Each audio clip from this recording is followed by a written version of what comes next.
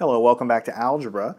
Here we're going to work on the very important topic of learning how to add real numbers without any number line. Now I've already taught you how to add these numbers using the number line to go up and down the number line, but we're going to learn how to do it without the number line, which you'll have to do for pretty much all of your problems. So in this lesson, it's going to be pretty short. I'm just going to write the rules down, and then in the next few sections we will work tons of problems, and eventually you'll just know how to do it without really having to memorize anything.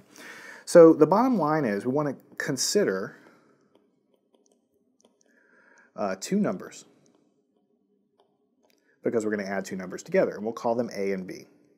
Now A and B are real numbers, so they could be positive, negative, or zero.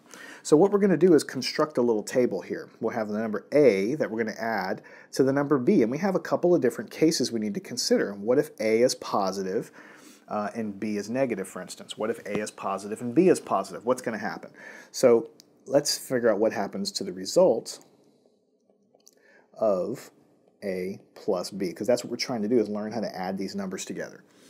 So we're going to construct this little table, and then we will figure out how to use it to solve problems.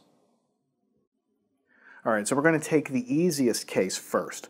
What is going to happen if A is positive and B is positive? Well, these are the problems that you've been working all of your life. You know, 3 plus 7, 7 plus 9, things like that. Well, these are things you already know. What you do is basically add, I'm going to write it as absolute value of A, and you add to it the absolute value of B, which basically means, since they're both positive, you're just going to add A plus B. And the sign of the result,